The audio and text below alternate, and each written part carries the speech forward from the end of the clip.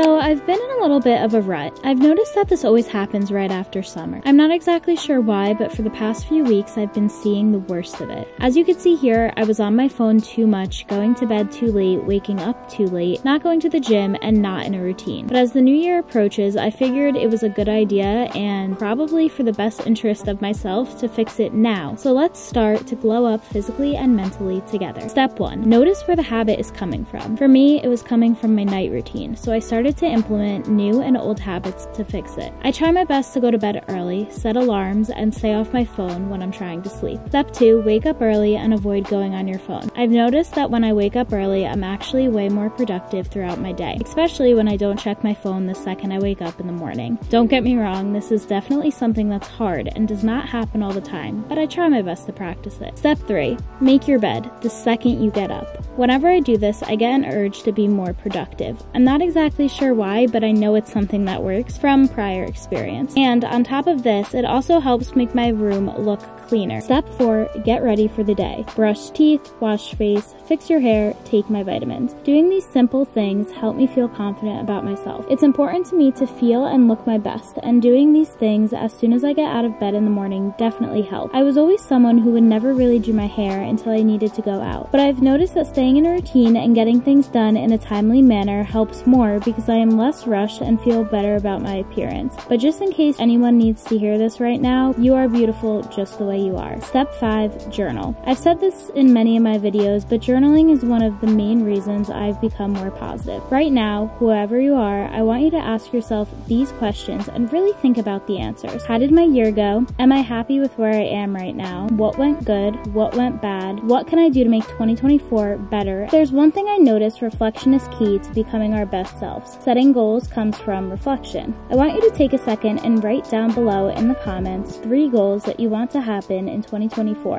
and how you plan on making those come true. Sometimes it's hard for me to motivate myself, so I figured we can talk it out together and help each other out. Step 6. Read. I'm not going to sit here and tell you guys that I read all the time because I don't. Sometimes it's hard for me to even pick up a book, but what I've noticed is when I do read, even if it's just 10 pages a day, I feel better. I think it has something to do with knowing that I am doing something to better my knowledge. Another thing I realized is that reading can also be about anything you enjoy, whether that's a book, magazine, newspaper, or even article. I'm going to try my best to read 10 pages a day until the end of the year and see how much it improves my daily routine. Step 7. Eat breakfast and drink water. I'm someone who isn't the biggest fan of breakfast, and trust me, I know if you love breakfast, that's probably crazy to hear, but it's just not my favorite meal of the day. However, it is the most important meal. If I've learned anything this year, it's that fueling your body is one of the most important things. This morning, I was really craving something sweet, so I decided to have a pastry, and that's okay. Listening to my body is the goal here, and where I won't eat this every single day, it is okay to have once in a while. Next, drink water. Staying hydrated is so important, and I've read and heard that there are many benefits to having water. I've also heard that lemon is very healthy for you, so I'm trying to implement that into my water as much as I can. Step 8. Workout. Personally, I love working out. I enjoy going to Orange Theory, but on my off days, I like to do a slow pace at-home workout to keep my body moving. As you can see, that's clearly what I'm doing here.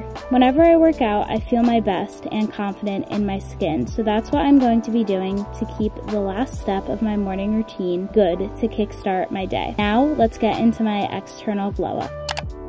It is now time for the external part of this glow up. If you guys know me, you know I do this video yearly, and it is actually one of my favorite videos because it's one of my best reflection videos, I feel like. I am going to be doing my makeup, and before I start even explaining why I like to make this video, I want to say right now, please realize that you are beautiful just the way you are. I'm just doing this because I didn't feel my best on the inside, and these are just some things that get me back into a routine. I feel like for myself, I do the best when I shine on the inside, and I feel like a lot of people can relate to that. So what I like to do in this little part of my glow up is just talk about my goals and stuff like that. I feel like there is 2 sides to a glow up. There's one that comes within, and then there's one that shows on the outside. Personally, I've always been the person to believe that when you are doing well inside, you will shine on the outside, and that's why I like to do that part of the video first, because I do really think it comes from your internal glow up, and I think that's what really does help me the most, because feeling good on the inside, there's like no other feeling like that. It's unmatched, and I highly recommend focusing on that more because at the end of the day, you want to feel good. As I mentioned before, you're beautiful just the way you are, and if you feel good and fulfilled, that's fabulous. But for me personally, I didn't, and I feel like this happens around this time of year for myself every year. So that's why I really like to take some time and reflect. The number one thing I have realized is that reflection is what really helps growth. And whenever I journal, whenever I try my best to reflect, I like to really think about my goals, like to think if I met any of them, and also like to realize and recognize what I did good, because it's really important not to always be so hard on yourself. It's good to recognize the things that you can do better on and the things that you're lacking, but it's also good to reward yourself and notice your accomplishments. Another thing I really noticed that helps is saying affirmations to myself, and I do this because it is something that tricks my mind. If you don't know what an affirmation is, it's basically just telling yourself that something is already yours, but you're being positive. So for example, if I was trying to teach myself confidence, I would say to myself every single day, I'm so happy and grateful now that I am confident. You're basically telling yourself that you already are, and telling yourself those positive things really does eventually start to trick your mind. I talked about that in one of my weight loss videos that I posted this year, and I'm not going to talk too much about that in this video because I know it's a sensitive subject. The only thing I am going to say is in that video, I made a video telling myself that I can do it every single day, and I posted it in that video. And if you watch that video back, you can see that in the beginning of the video, I was looking to the side. Looking to the side when you're telling yourself something is an indication of lying. And as the video gets to the point where I met my goal, I stop looking to the side naturally and I start actually believing in myself. So that's just proof that it actually does work, because when I did start, I did not believe in myself at all, but I needed something to keep me going, and I knew that if I kept going, I would start to believe in myself, and I really did. So that's something I would highly recommend, and that video literally proves it. Somebody commented that on my video, and then I went back and looked at it, and I was like, oh my god, that is so true, and that is so cool. But going back to what I said, I just think that treating yourself good and telling yourself those positive affirmations is something that can really help, and I've seen it actually really help me, so that's what I try to do. Going back onto the reflection part, the more and more you allow yourself to reflect on things that may have went good and went bad, the more you'll actually get closer to reaching your goal, because then you can self-adjust to what may have went not the best that you might be needing to fix to make it get better. As for goals, I'm going to talk about my goals in a different video because I literally have so many for 2024, and there's kind of like a new way I went about picking my goals. But something that I would really suggest if you are trying to figure out new habits and stuff like that is looking on Pinterest. And I know that may sound a little silly, but whenever I'm stuck or in a rut, the best thing I like to do is look on Pinterest because it gets me motivated. Just seeing and visualizing other things that are my goals really do help me actually want to start and want to become motivated. As I mentioned before, motivation could be really hard sometimes, and sometimes I'll literally look in the mirror for days and have no motivation to do something, and I'll just keep saying, oh, I'll do it tomorrow, or oh, I'll do it this day, or oh, I'll try again in a week. And then by the end of that week, I realize that I am in the same place that I was a year ago. So I think it's really important to just notice that when you tell yourself things and when you tell yourself you're going to do something, stick to it for yourself and prove yourself wrong, because the number one thing that I noticed with whenever I start to actually glow up and feel better inside is when I start to prove myself wrong. When I was doing my weight loss journey, it was really hard for me some days to stay motivated, which is why I made that video, which was explaining to myself that I can do it, and eventually I did prove myself wrong. If you don't know, the only thing I will say is I lost around 60 plus pounds, and it was in a very fast amount of time. I will say that there is reasons why that happened, and there's also health reasons to why that happened, so please keep that in mind. And also, I'm not certified in what I'm saying in that video or this one. I'm just telling you my experience and my advice. I feel like when people share those types of things, it can be really helpful because it lets other people know that you're not alone and that other people may have been through a similar situation to what you may be going through. And for me, it really helped to know that I wasn't alone. Another thing I wanted to mention is I feel like it's important to say that because we live in a world where social media is very, very heavy, and where that's good for a lot of reasons, that's also not good for different reasons. And I feel like the way people portray themselves on the internet isn't always accurate. I'm not saying that it's not for everybody. Of course, there are going to be times where social media is completely accurate, but I just think 10 times out of 15, there is something that is not being shown. And of course, that's okay. That's completely that person's decision. And I'm not gonna sit here and tell you I haven't done that myself. Of course I have, because some things you just don't want to share online. But all I'm trying to say is if you see a picture, just remember that just because you're seeing all the good doesn't mean that nothing ever went wrong. I'm saying that because I felt like that before. I look at TikToks all the time and I'm like, wow. And I'm saying this because sometimes when I see that, I'll get very upset with myself because I feel like maybe I'm not on the right path and stuff like that. Where in reality, you just might not know the whole story. And of course, I wish all well on everybody and I'm happy for everyone's successes. That is something that really helped me be able to grow within myself, because it just allowed me to realize that good opportunities will continue to come, but also good opportunities are worked for, they're not always given. Just remember to self-reflect. Remember that most of the things you do receive are earned from your goals, from things you do in your everyday life. And for me, that really starts with routine, which is why I'm being so hard on myself on sticking to this routine, because I am more successful when I am in a routine. I feel like I just went on a very long rant about goals and stuff like that, but I feel like it's necessary, especially when the new year is coming up, because I'm someone who really wants to succeed even more in 2024. With that being said, I am going to go pick out an outfit. My makeup is done. I'm trying not to put eyeliner on as much now unless I have to, and I'm not sure if I like it, so let me know, because I don't know. But I'm gonna go pick out an outfit. I like to always try to look my best. I'm very late right now. I have to go to a event, so I'm gonna put my outfit that I choose right here on the screen. Feeling good and feeling confident in myself is something that really helps me, and whether that's wearing sweatpants and a sweatshirt, or leggings and a sports bra, or jeans and a top, or a dress or a skirt, it doesn't matter. It's whatever makes you feel your best. It doesn't matter what the person next to you is doing. Do what makes you feel confident. Just because you see me wearing a dress in the outfit I'm gonna wear, or a skirt and a cute shirt, doesn't mean that there's days that I don't wear sweatpants and I go out and I still feel confident. I'm just saying I feel my best when I am a little more dressed up, just because it makes me feel better about myself. But there's also times where I do wear sweatpants and I feel just as good. So do what makes you feel best. Don't feel like you have to do something because other people are doing it. It's really about you. And once you learn about yourself, the game really does start to change. But it really all does come from believing in yourself and knowing that you can do anything you set your mind to.